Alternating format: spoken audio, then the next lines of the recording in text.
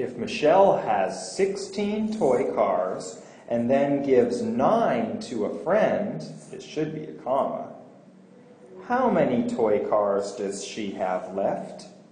I'm going to do this by drawing a picture. That's a great way to solve math problems. Every rectangle I draw will represent one of Michelle's toy cars. So far I have 4, 5, 6, 7, 8, 9, 10, 11, 12, 13, 14, 15, 16. These are Michelle's 16 toy cars. I know that she gives 9 to a friend.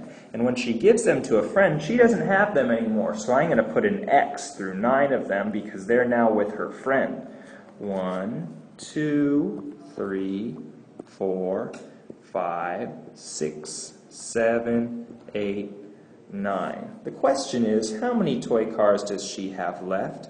Well, she has all these toy cars here left. Let's count how many there are.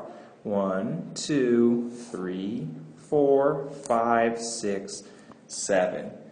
Michelle has 7 toy cars left.